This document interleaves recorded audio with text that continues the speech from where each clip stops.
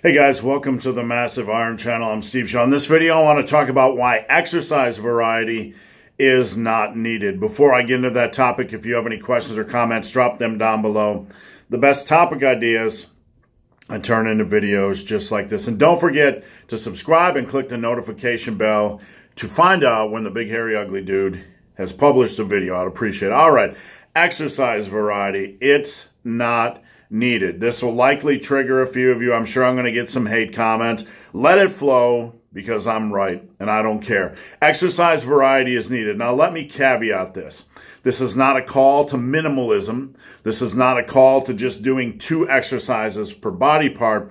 What it is a video that goes against the notion that you need to switch up exercises to reignite gains and that all these little exercise variations need to be added in at some point to hit all these different areas of the body and reignite gains and all this kind of stuff. Look, the core exercises you have for a body part, doesn't matter how many they are, doesn't matter which ones they are really, whatever ones you like. Maybe you like incline bench press, maybe you like incline dumbbell bench press, maybe even like decline bench press, doesn't really matter. For me, on bench press, I like flat bench, I like dumbbell. I've done inclines over the years, both variations. I've done some dips over the years.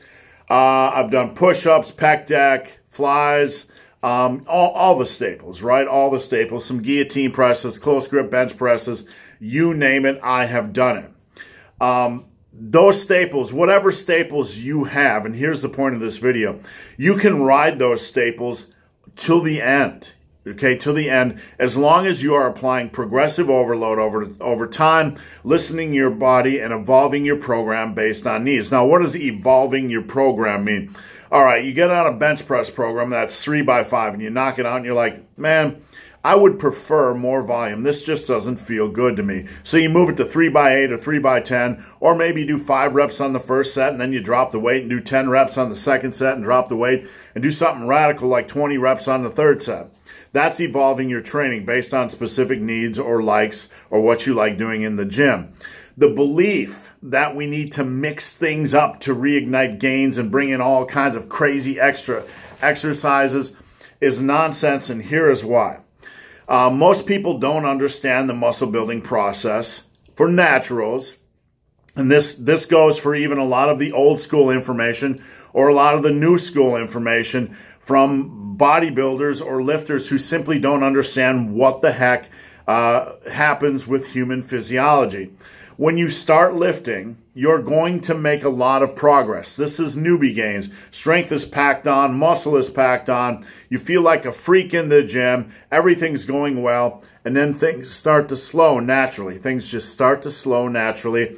And people start to panic. Even experienced lifters start to panic. And even experienced bodybuilders or competitive bodybuilders start to panic because they don't understand human physiology.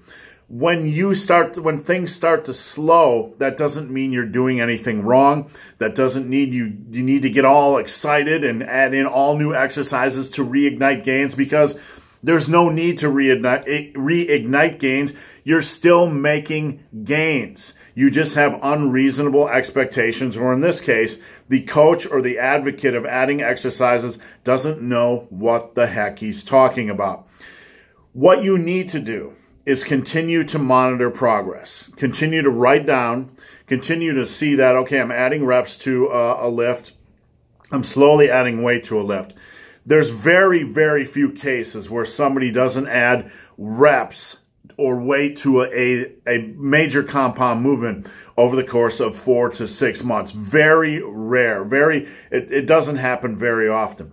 The rate of progress is going to slow dramatically the more strength, the more muscle you pack on. This is not a plateau. This is not a call to abandon what you're doing. In fact, you just need to really just continue what you're doing with the exercises you're doing and the progressive overload you're doing.